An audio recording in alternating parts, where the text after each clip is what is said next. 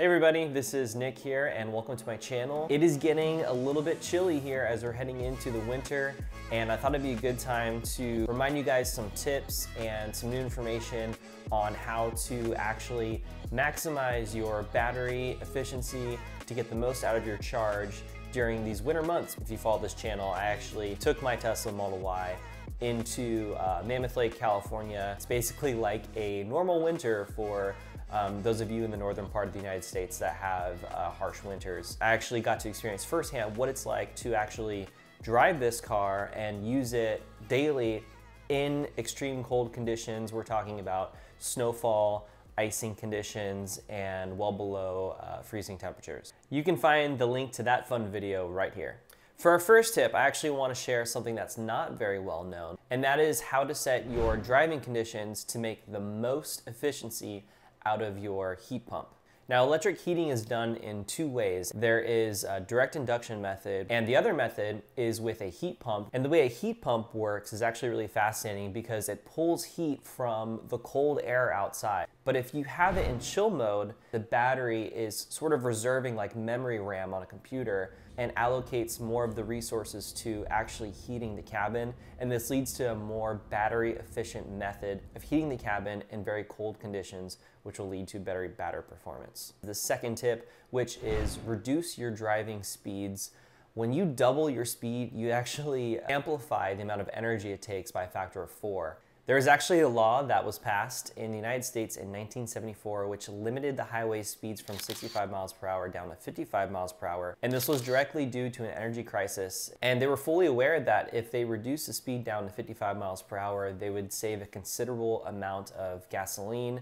And this is why the law was put into effect. So that kind of weighs in here, right? This next tip is a pretty huge tip. Precondition the battery before you start driving. On a cold day, when you get into your car and it's been unplugged, that battery is sitting at the ambient temperature. Unless it's extremely cold, then the actual battery is being used to keep the battery heated so it doesn't freeze. When the car is plugged into the wall, all the energy is coming from the grid into the vehicle to heat the cabin and to heat the battery, rather than the battery having to do all that work in its own. This next tip is also a really important one.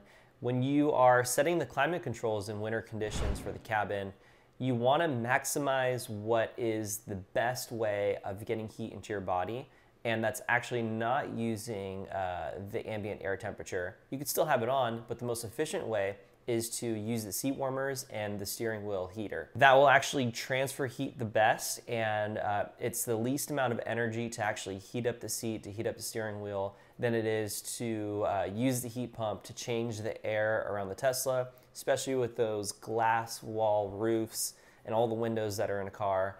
That takes a lot of energy. This next part is for extreme cold conditions, and this applies to snow, icing, and in general below freezing conditions. The first one is to put your windshield wipers into service mode. I learned this one the hard way last winter. I actually tore through my windshield wipers. They basically don't even function properly. They just need to be replaced. When you put your windshield wipers into service mode, it actually lifts the wiper blades about a quarter of the way up to the windshield, and it prevents it from getting into a condition where it's iced over, and it also prevents it from actuating without you wanting it to. The other tip is to turn off the automatic folding mirrors. I had this on when I was in icy conditions. I don't think that part of the car got that icy, and it was actually able to overcome the ice buildup. But I was cringing the entire time when that happened because I was like, oh my gosh, the motors in those mirrors are like trying to fight off the ice.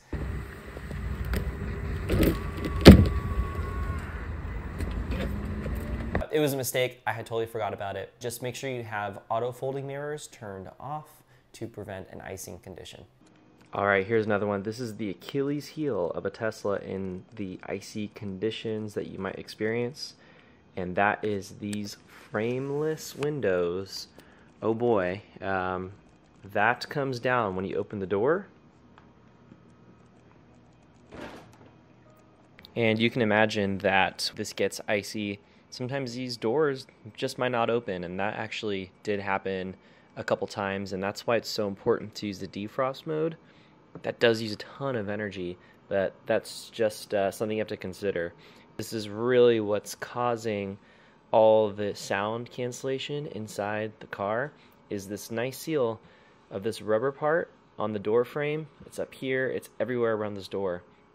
That's everything in this car, and that needs to be really considered in icy conditions. Another thing is to really clean this as much as you can. Take a damp, sponge or something, just with water, and kind of go over it to take the dust off of here. Rehydrate this rubber sealant around here, because this is what's going to keep the integrity of your car's sound cancellation when you're inside of it. Take good care of this. Around the timing of me making this video, on November 19th, Tesla released an update which is perfect for cold weather. This is the update 2024.44.3. It just got released to my car yesterday, and it includes specifically cold weather improvements. Battery preconditioning has been improved for better supercharging performance, as well as better automatic windshield defogging during and after supercharging. And because this was such a big update, they included this really important part here in the other section. When you plug in the DC fast charger cable and the battery is too cold for fast charging, an estimated remaining battery heating time is displayed, indicating when charging can start. And the most important one here, in my opinion, based on my experience, you can now heat your charge port in case your charge cable is frozen stuck, going to controls, service, and then charge port heater. And this is huge because this is how I actually had to wait 5 minutes, and luckily the sun was out and it was kind of hitting the charge port side. I was able to have the ice around the charge port melt enough for it to open up and let me charge. But now this is a feature that you can activate from your car, and that also proves that there are heating elements around the charge port. I'm not really sure why this wasn't included in the past, but now it is. Thank you guys for watching. Please like and subscribe to see more videos like this, and I will see you next time.